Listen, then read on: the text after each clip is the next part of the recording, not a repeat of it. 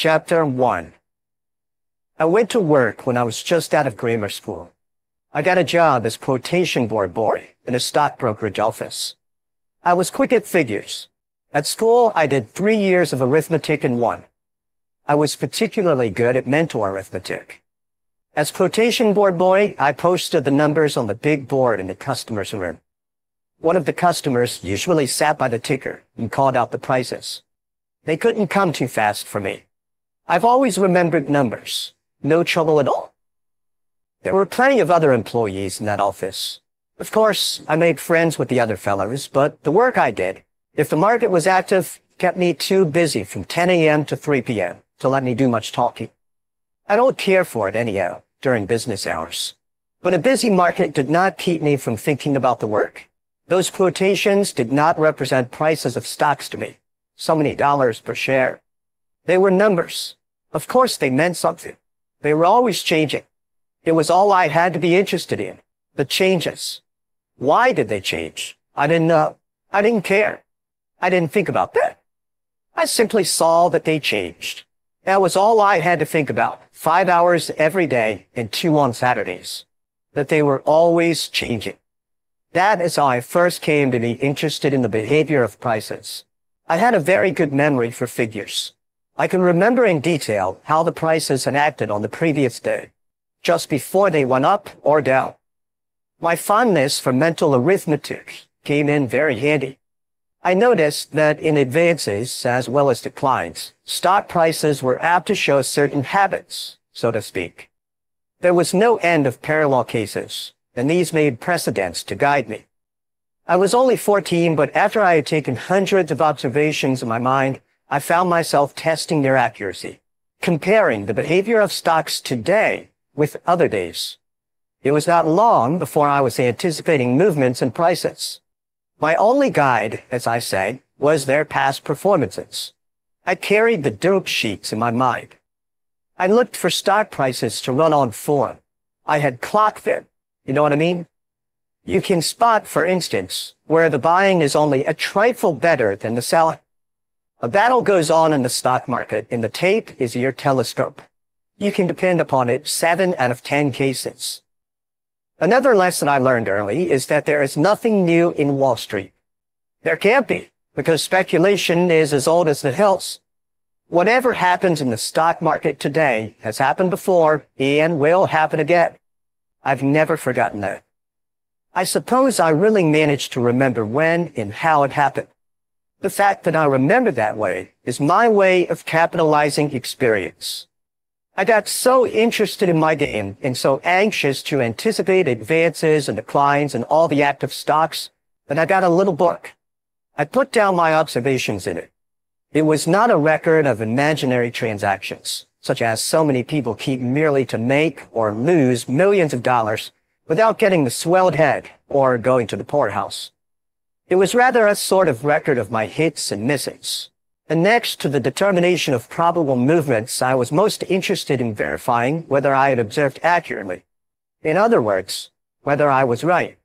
Say that after studying every fluctuation of the day in an active stock, I would conclude that it was behaving as it always did before it broke 8 or 10 points.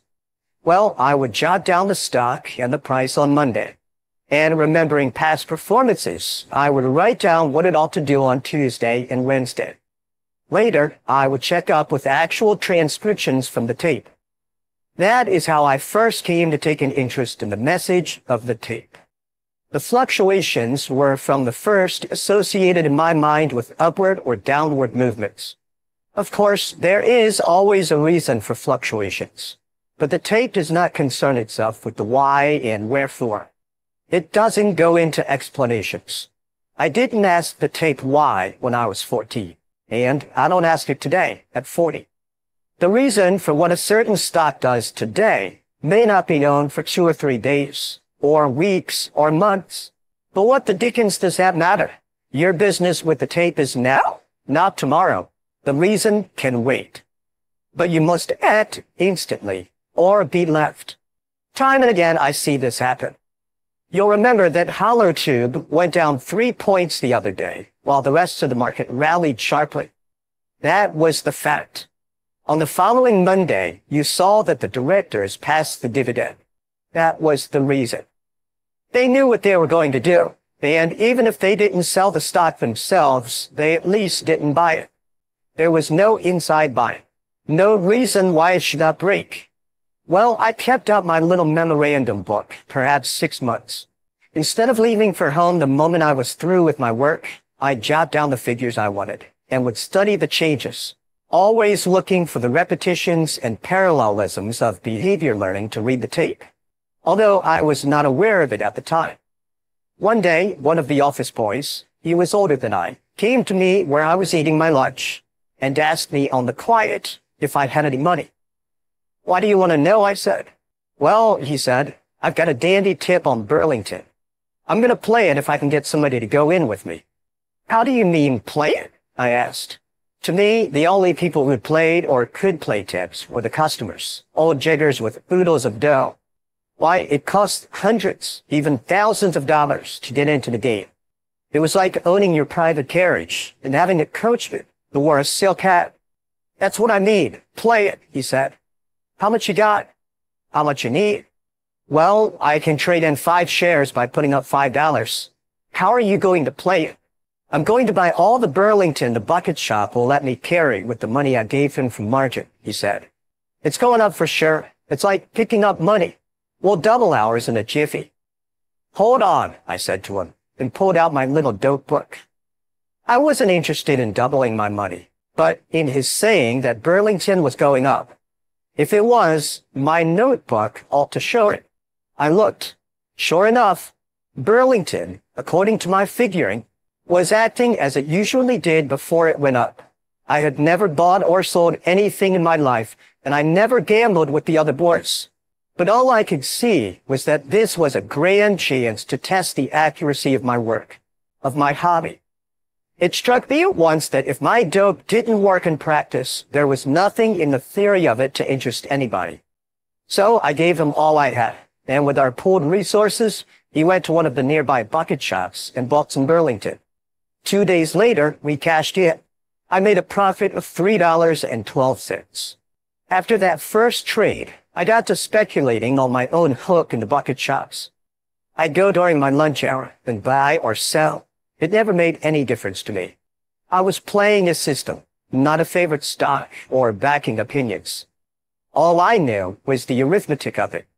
As a matter of fact, mine was the ideal way to operate in a bucket shop, where all that trader does is to bet on fluctuations as they're printed by the ticker on the tape. It was not long before I was taking much more money out of the bucket shops than I was pulling down from my job in the brokerage office. So I gave up my position. My folks objected, but they couldn't say much when they saw what I was making. I was only a kid, and office boy wages were not very high. I did mighty well on my own hook. I was 15 when I had my first 1,000 and laid the cash in front of my mother, all made in the bucket shops in a few months, besides what I had taken home. My mother carried on something awful.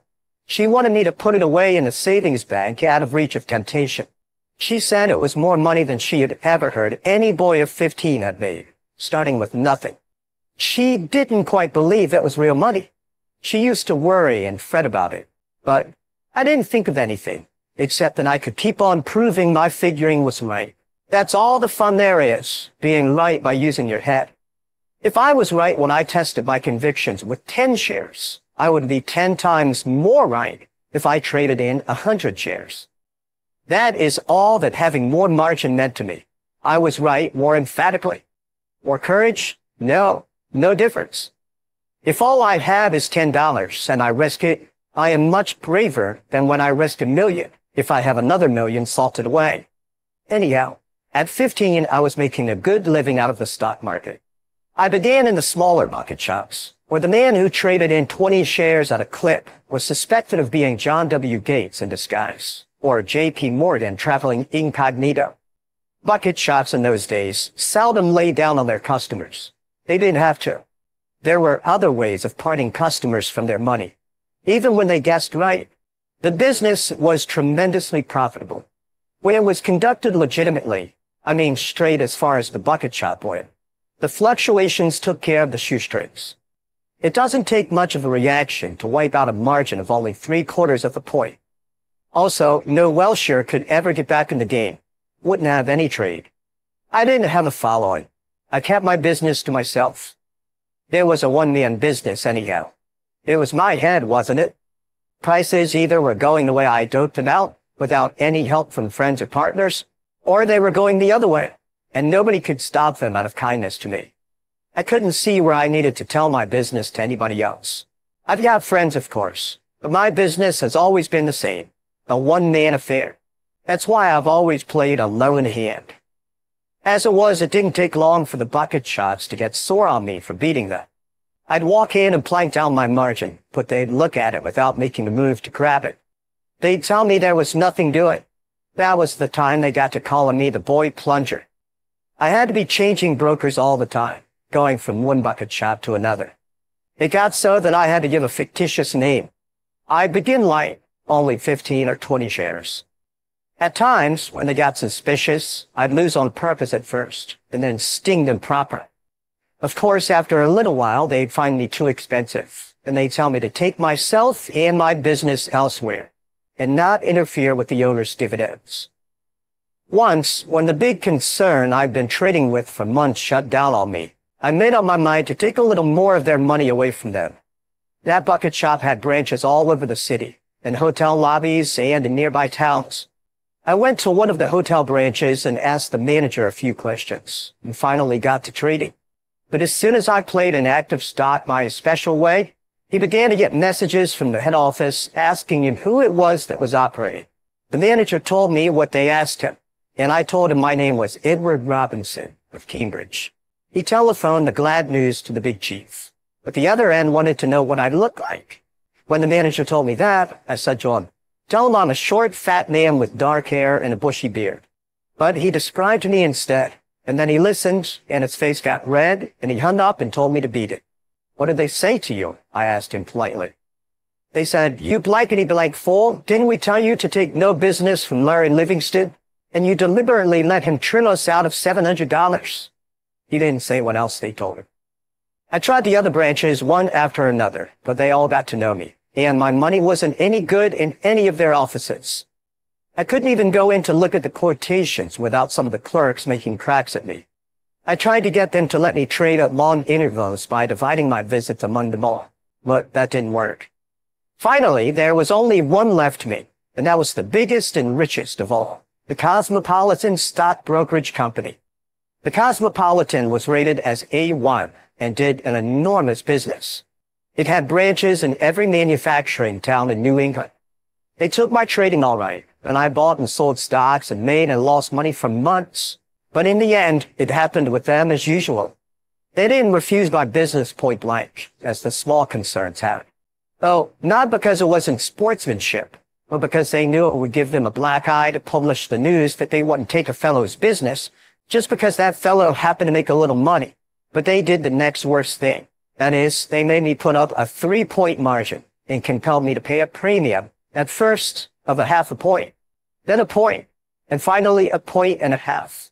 Some handicap that. How? Easy. Suppose steel was selling at 90 and you bought it. Your ticket read normally, bought 10 steel at 90 1/8. If you put up a point margin, it meant that if you broke 89 1/4, you were wiped out automatically. In a bucket shop, the customer is not importuned for more margin, or put to the painful necessity of telling his broker to sell for anything he can get. But when the Cosmopolitan tacked on that premium, they were hitting below the belt. It meant that if the price was 90 when I bought, instead of making my ticket bought steel at 90 1/8, it read bought steel at 91 1/8. Why, that stock could advance 1.25 points after I bought it, and I'd still be losing money if I closed the trade. And by also insisting that I put up a 3-point margin at the very start, they reduced my trading capacity by 2/3. So that was the only bucket shop that would take my business at all. Then I had to accept their terms or quit trading. Of course, I had my ups and downs, but was a winner on balance. However, the Cosmopolitan people were not satisfied with the awful handicap they attacked on me, which should have been enough to beat anybody. They tried to double-cross me. They didn't get me. I escaped because of one of my hunches. The Cosmopolitan, as I said, was my last resort. It was the richest bucket shop in New England. And as a rule, they put no limit on a trade. I think I was the heaviest individual trader they had, that is, of the steady everyday customers. They had a fine office and the largest and completest quotation board I have ever seen anywhere. It ran along the whole length of the big room and every imaginable thing was quoted.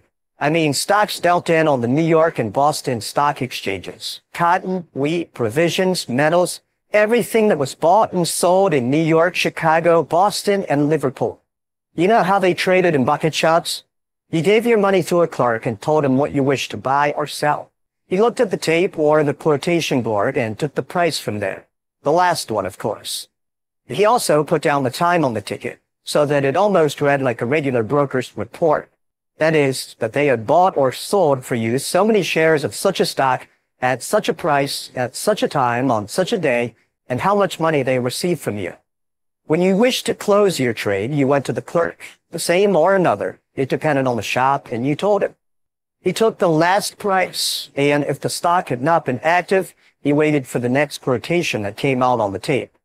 He wrote that price and the time on your ticket, okayed it, and gave it back to you.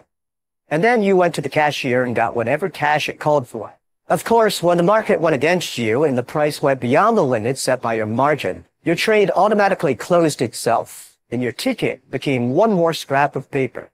In the humbler bucket shops, where people were allowed to trade in as little as 5 shares, the tickets were little slips, different colors for buying and selling, and at times, as for instance in boiling bull markets, the shops would be hard hit, because all the customers were bulls and happened to be right. Then the bucket shop would deduct both buying and selling commissions, and if you bought a stock at 20, the ticket would read 20 and a quarter. You thus had only 3/4 of a point's run for your money. But the Cosmopolitan was the finest in New England. It had thousands of patrons, and I really think I was the only man they were afraid of. Neither the killing premium nor the 3-point margin they made me put up reduced by trading much. I kept on buying and selling as much as they'd let me. I sometimes had a line of 5,000 shares. Well, on the day the thing happened that I'm going to tell you, I was short 3,500 shares of sugar. I had 7 big pink tickets for 500 shares each. The Cosmopolitan used big slips with a blank space on them where they could write down additional margin. Of course, the bucket shops never asked for more margin. The thinner the shoestring, the better for them, for their profit lies in your being wiped. In the smaller shops, if you wanted to manage your trade still further, they'd make out a new ticket, so they could charge you the buying commission and only give you around 3/4 of a point on each point's decline, for they figured the selling commission also exactly as if it were a new trade. Well, this day, I remember I'd had up over $10,000 in margins. I was only 20 when I first accumulated $10,000 in cash, and you ought to have heard my mother. You'd have thought that $10,000 in cash was more than anybody carried around except old John D. And she used to tell me to be satisfied and go into some regular business.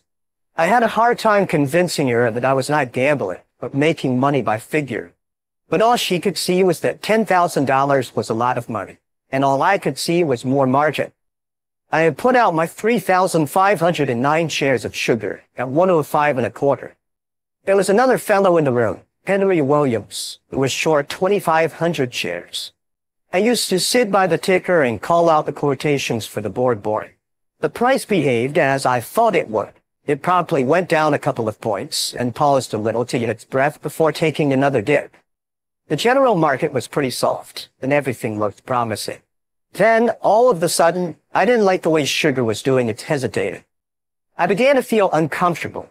I thought I ought to get out of the market. Then it sold for 103. That was the low for the day. But instead of feeling more confident, I felt more uncertain. I knew something was wrong somewhere, but I couldn't spot it exactly. But if something was coming and I didn't know where from, I couldn't be on my guard against it. That being the case, I'd better be out of the market. You know, I don't do things blindly. I don't like to. I never did. Even as a kid, I had to know why I should do certain things. But this time, I had no definite reason to give to myself. and yet I was so uncomfortable that I couldn't stand it. I called to a fellow I knew, Dave Wyman, and said to him, "Dave, you can take my place here. I want you to do something for me. Wait a little before you call out the next price of sugar, will you?"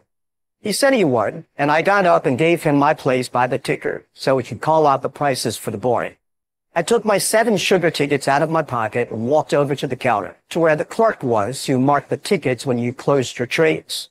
But I didn't really know why I should get out of the market, so I just stood there, leaning against the counter, my tickets in my hand so that the clerk couldn't see them.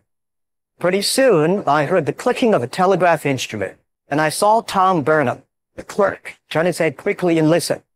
Then I felt that something crooked was hatching, and I decided not to wait any longer.